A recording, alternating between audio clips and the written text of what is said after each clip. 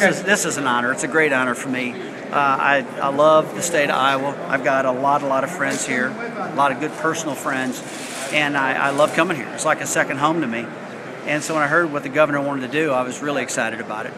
And you know, I meant what I said. It's like a second home to me. And to see the track be so successful and have so many people show up all the time is a really good feeling. And to see the governor kind of honor me for that and honor the Speedway for that, it makes you feel good. And coming fresh out of being in the Hall of Fame with NASCAR, fresh out of a real successful speed weeks down at Daytona, and come up here to Iowa and get this proclamation, it's just kind of like icing on a cake. Will you be paying Iowa income tax now? Not yet. But I'll always spend a lot of time trying to always promote the state of Iowa. I'm always passionate about that. I love doing it. And the people, we get so many people show up at our track that we make happy. There's a lot of people that when they leave the Iowa Speedway, they're always smiling and happy, and makes me feel good. We have yet to really deal with a lot of negative things in our first couple of years of operation we did with parking and stuff like that, and normally the growing pains. But that's kind of went away, and it's fun coming up here because the atmosphere is always so electric and everybody's so happy. And I hope we can keep that going, and we're going to work really hard to get a NASCAR Cup race. The nice thing is that all the drivers are wanting it. We saw last weekend our past champion, Brad Keselowski, said, I wish we quit going to racetracks for the second time and started going to some really cool racetracks like the Iowa Speedway. So there's a lot of drivers putting a lot of good words in for us to get a cup date here. And we're going to stay pounding the pavement and trying to get one. When How realistic is that, Rusty, to get a cup race here within 3 to 5 years? I think that's very realistic. I'd be disappointed if that didn't happen. So I would say there's not a day goes by that we don't actively work on that.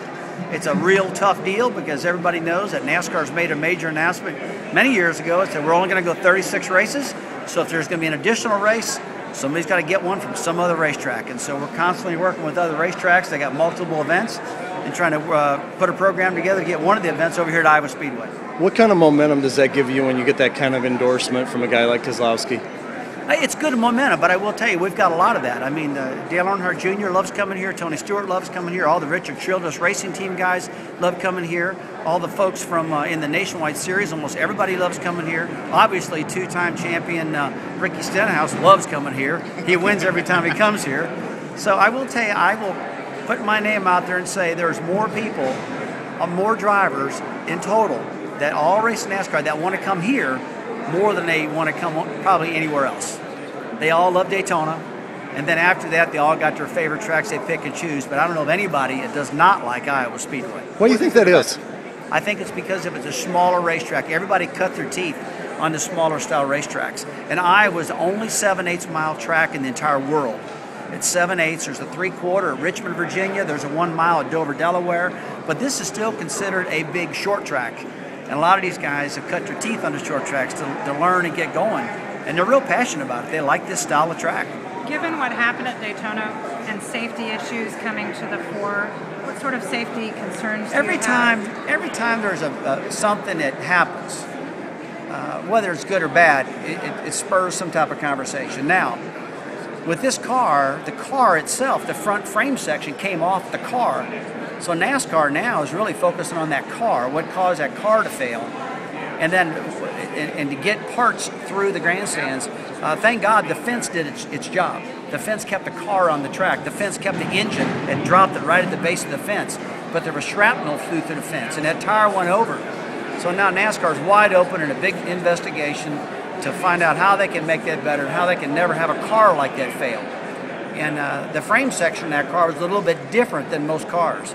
So they're going to go back and study that car itself and probably come up with some rules shortly. Since you're going to be jumping back and forth, from Iowa, kind of bouncing around here, can you just give us your thoughts on kind of what you think the upcoming season is going to be like for Iowa Speedway and the schedule? Well, our very first thing is the motorcycle rally. And that's going to be a blast. I'm a big motorcycle fan. I love riding motorcycles. But last time we had a rally, it was like 105 degrees out there, and I did the whole thing, and it was hot, man.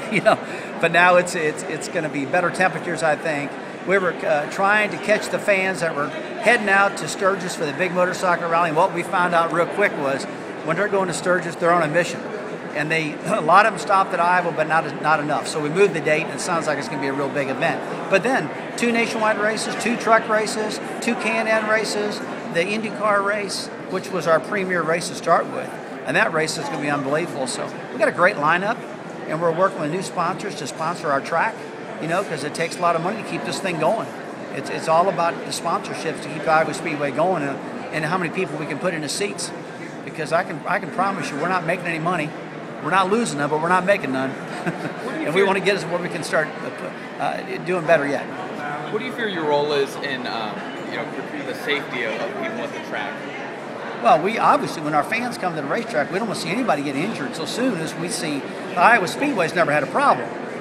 And Iowa Speedway was the very first track in history to develop the brand new soft wall technology.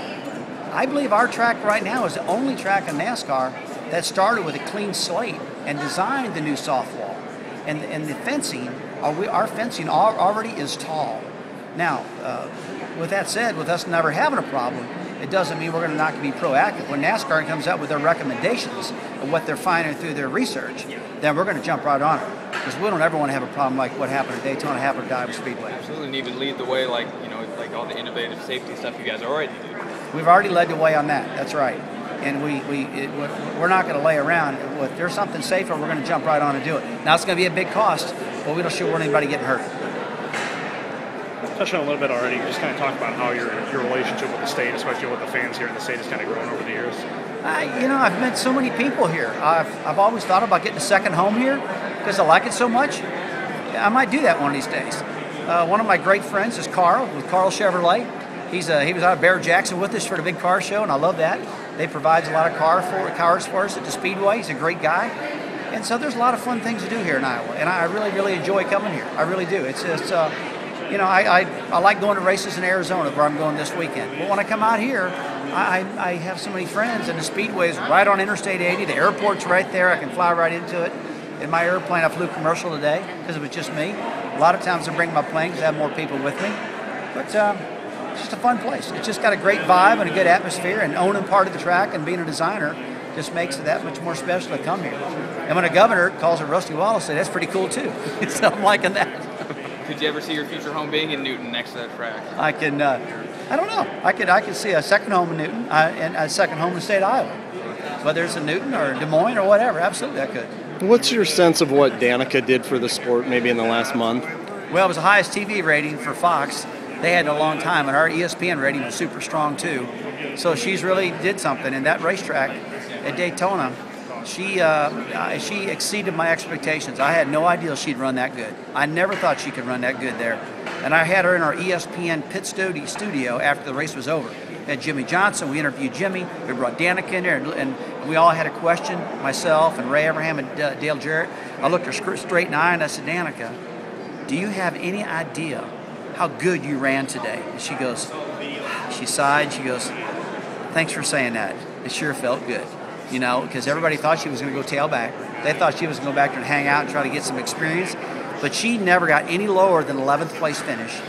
And 80% of the day she was in the top 5. And there was a couple times where we thought she might win this race. So yeah, she really came a long way. She succeeded everybody's expectations. Can you show us your